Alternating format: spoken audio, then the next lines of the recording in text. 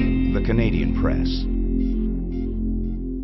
It's great for kids who are trans, and just to have a reflection of themselves on TV it just makes you feel good. And I think for people that are questioning, it's really helpful to have these type of representations. I hadn't been watching the show, no. I heard about the storyline. He told me about, just Degrassi and kind of the history of it and the viewing audience. What Adam's character is going through is actually fairly typical of trans kids and teens at this point, of kind of socially transitioning first before medically transitioning. As young performers, you guys have the opportunity to make a statement with your music. I can't wait to hear what you guys have to say.